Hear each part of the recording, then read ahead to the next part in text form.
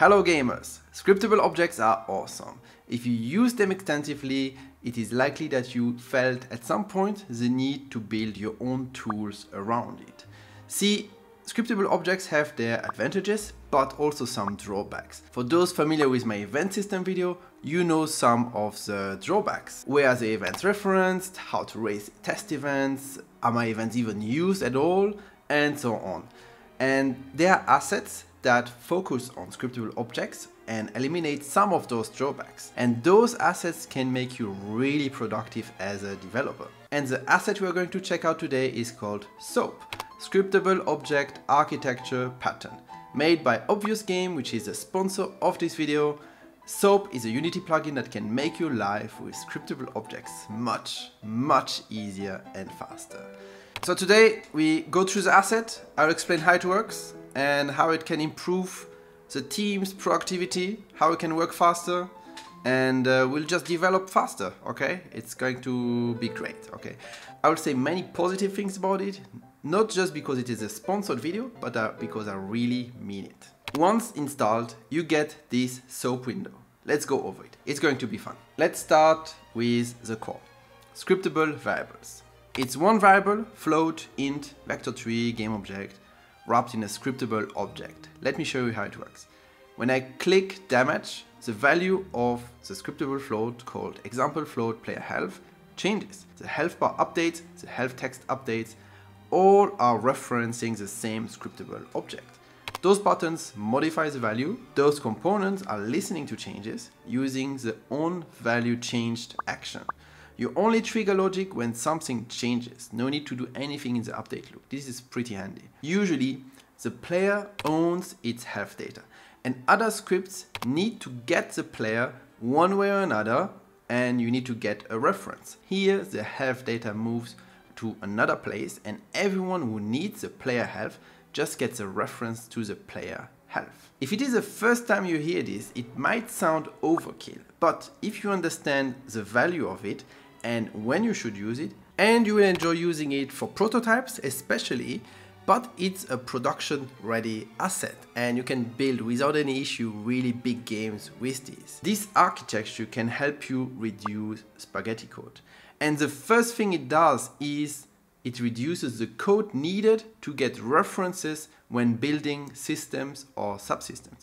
Think of a player root component who has armor points on boots, chest, helmet, along with a UI showing those areas and so on. An armor piece might be more complex than a simple float value. So I subclass scriptable object to create my own type, or use a SOAP type creator to generate it, along with other classes that SOAP offers. Just thinking about building this system in a traditional way gives me already a headache. With the SOAP approach, I could prototype it really fast. I'll come back to this example later on. Now, when I mention spaghetti code, I know that some people roll their eyes, and the biggest drawback with scriptable objects is knowing where you referenced something specifically and where you use it. Well, SOAP comes with a wizard that gives you a good overview of all objects in your project and where they are used in the scene. Not only that, during playtime, clicking or opening a scriptable variable shows you who is currently listening to changes. This is pretty cool. I had no difficulty going through the example because it just shows me where things are used, and this kind of self-documentation of your game architecture. Next, we have bindings, which you saw in action when the health changed. We saw that we can register to onValueChanged of a scriptable variable and get notified when it changes. Now, SOAP comes with a few ready-to-use bindings, like bind slider, add the component, link the scriptable variable, and done. The slider's graphic will both update the value and also react to updates. It can do both ways. Now, who exactly will react? Well, let's find out. Here you go, all those are reacting. Let's check the game over screen, for example. There's another bind script that takes a value, makes a comparison, and if true, triggers another event. All those bindings are basically help us to get you move quickly. And the code is easy to understand if you want to build your own small components. it just subscribes to own value change and then does something when the value changes. It's just that. Next up, we have scriptable lists. If you understood the usage of scriptable variables, well, here's the same, just as a list. And it gives you a few other events like on item added, on item removed. Often in games, you need a singleton manager that knows all the enemies on the map, so new enemies must join the manager and also leave when destroyed. Singletons are a bit annoying to test because they must exist, especially when you just test a small subscene or an isolated playground. So a scriptable list saves you again a ton of time, and once you create a custom class, for example, you can also add methods to it, which is very handy. Your list can take over a lot of the work that was before in a singleton class, so it makes things not necessarily simpler, it's just a different way to organize your code. Alright, scriptable events. Alright, we know all what is this about. This scene has two enemies. One has a reference to the health and modifies it directly. The other has a reference to the scriptable event and raises an event with a given integer value. I see that only the player is listening for it, and yes, there is an event listener. Here is a bit more fleshed out than the basic system that I have showed you in the other video. The concept is the same. Raise an event on one side, react on the other side. Here you win a few things. So the wizard shows you where events are referenced and used. This is a big win. You get a raise button to easily test your events, also a win. And you can use debug values to test even more. So here, for example, when the health changes, the value is used by the particle system to emit a certain number of particles. And you can test that here. And if you love the ultimate event system, this is basically the next evolution because of all the tools that are around it and enable you to work much more efficiently with scriptable objects. Right, next up, we have saving. So if you paid attention, you saw that there is a save checkbox, and if you check it, the value is saved. It is saved in the player prefs, so it's not ideal for complex data or saving your full game, but let's say for prototyping, this is perfect. You can really, with no much code, have your game state saved and test very quickly. So when you stop the game and restart it, those scriptable variables that are marked as safe will just reload and be persistent. Perfect for prototyping. All right, next we have scriptable enums.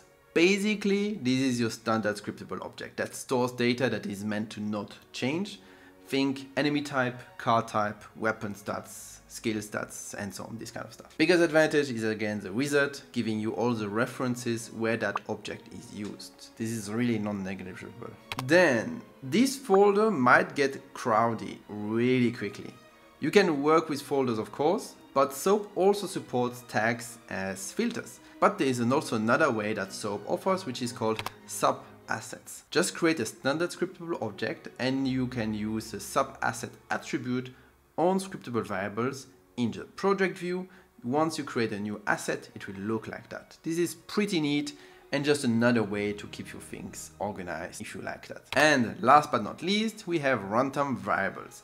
It's exactly what you might imagine. You can create scriptable variables at runtime because there might be moments where you don't know exactly what you need or how many of something you need. Like you have X enemies with X health bars and you want to use SOAP to link the enemies with the health bars, but you don't know how many enemies you have. So you don't want to pre-prepare tens of scriptable variables or hundreds of scriptable variables. That would be pretty silly and limiting as well. So you can create those variables at runtime. That's why it's called runtime variables, all right? And remember the armor plate example. So you can imagine using this here. Each armor piece creates the variable for its own data and links it to its own UI element. For a small number of objects, this is a good solution. For a large number of objects, you probably need another design pattern. And that's all for this asset. I hope you enjoyed this video.